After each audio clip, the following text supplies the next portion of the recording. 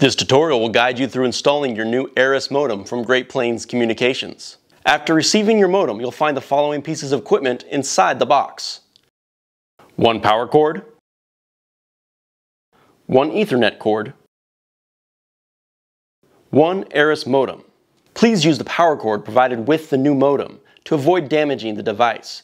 You may continue using your current Ethernet cord if you prefer. Disconnect the old modem by unplugging it from the power outlet. Then remove the coax cable and Ethernet cord. Connect the coax cable to the new modem, making sure the connection is tight. A loose connection will cause intermittent issues. Connect the Ethernet cable to the modem Ethernet port. Connect the other end to your own external wireless router or a piece of equipment that needs to be hardwired. Plug the power cable into the power outlet. Let the modem sync to download the newest version of the firmware. This can take between 20 and 30 minutes for the initial sync. The modem will be ready when the indicator light turns solid. This could take between 1 and 2 minutes.